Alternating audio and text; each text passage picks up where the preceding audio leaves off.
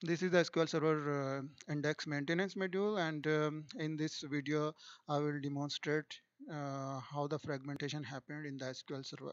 So I will use the SQL Server Management Studio, and I will implement these steps. First, I will create a table with the name of products, and this table will have the two columns, one with the varchar of 4000 bytes, and the other one is the integer column, which is the index, which will be the index key column. It will have the product ID name, and and integer is taking 4 bytes.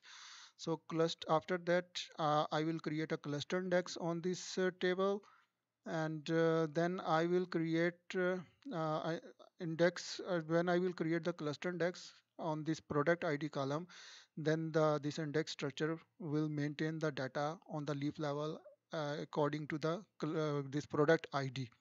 It will sort the records according to the product ID, and then after that I will insert some records 1 2 3 4 5 6 7 8 and 9, and there is a missing record between 5 and 7. 6 is missing.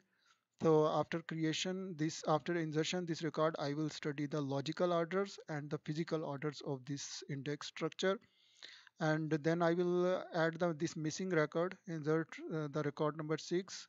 Then I will see how the index structure will maintain this record, how the index structure will act upon after adding this record.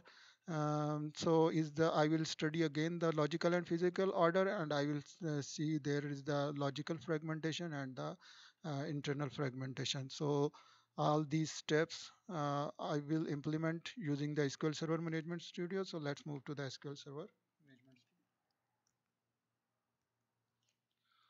So this is the SQL Server Management Studio, and I have already created one database. I will delete this database.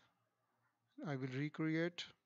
This is the database. I will recreate, so that from the beginning we have to check what is going on. So by using the master database, I will create the trading DB. In this trading DB, I will create a table products, and this table I'm using since beginning of the this module, and I will create two columns in this table: item ID, which is a type integer, and it will be the index column, cluster index column, and description column, which is the 4000 bytes column, and this is the index, cluster index on this table. Sorry, I have to use this trading DB. In this trading DB, I will create the products table with clustered index on item ID. Now I will insert some records on in this table. I will insert 1 2 3 4 5 7 8 9, and these records, and this is the ID, which is the of integer, and then I will insert some data in this description column, and I will repeat this data 1000 times, and description value is DES1 and 1. So these are the 1 2 3 4 characters, and this 4 character will be repeated in the table for the 1000 times. So 1000 into 4, 4000. It will take, the description will take 4000 bytes, plus integer will take 4 bytes. So one on the one page, the one record will take 4000 plus 4 bytes. So the page size is, we know this, it's a 1 kilobyte. So on one, and the header size of the page is 96 byte. So almost two records we can accommodate on one page. So these records I'm going to insert. So one data page contains two records. So after insertion, if I will study this index structure, DBC index IND on this table, I can find out the result like this. This is the page ID, and this is the next page, and this is the previous page. I will copy this data into the Excel sheet, and then I will compare after inserting the missing record.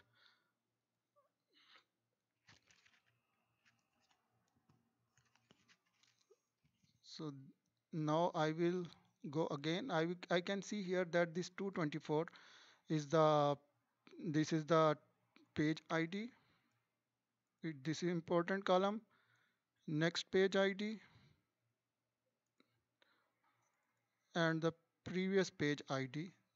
These are my concerned columns, and this is page type. We can see that this only one is this index level page. All other are one, which is the data pages from 224.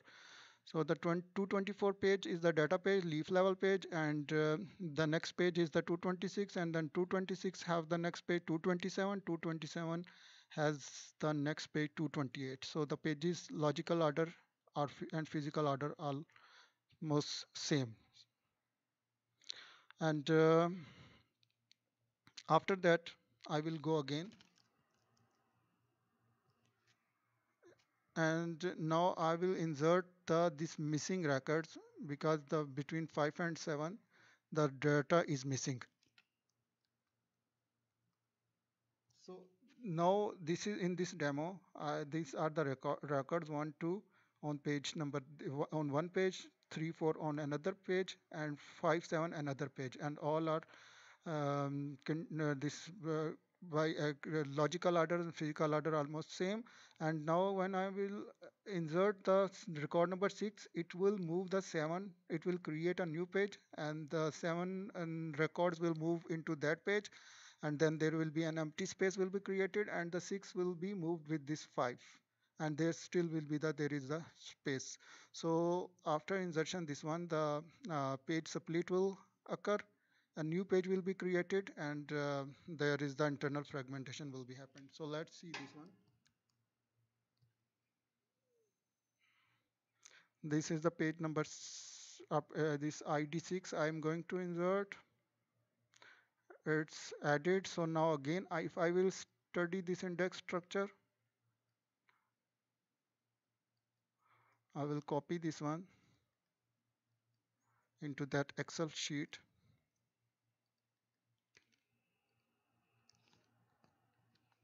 And this is my concerned.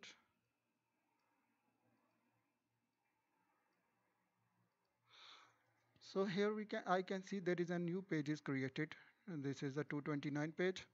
And now if I can see that the 224, the next page is 226, is this okay? And then the 226 has the next page is 227, and then 227 has this next page is 229. Before it was the 228, but now the new page is created, page is splitted, so half of the records from this page is moved to the 229. And so that now the next logical page of 227 is the 229, but the physical is the 228. So now logical order and physical order are disturbed, it's not matching, so fragmentation is happened. So this 227, when we insert the record number 6, it's added here, and the before there is the 7 record, it's moved into another page, which is the new page. So the now the 227 has the next logical page is 229, and the 229 have the previous page is 228. So this order is disturbed, and now the physically the next page is 228, but logically is the next page is 229. So this is known as the fragmentation, external fragmentation we can also say. And then this space which is created within the pages is known as the internal fragmentation.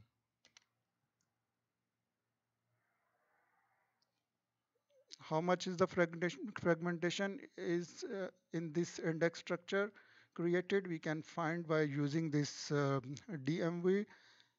This is then from syst.dm underscore db index physical stats. In this trading db we can find out, so 60% fragmentation. This is the average fragmentation in percentage. It shows the logical fragmentation or external fragmentation, which is now high, which the 60% mean it's very high, and we have to check, and we have to maintain this index structure. And this the index fragmentation size in the pages, this shows the internal fragmentation.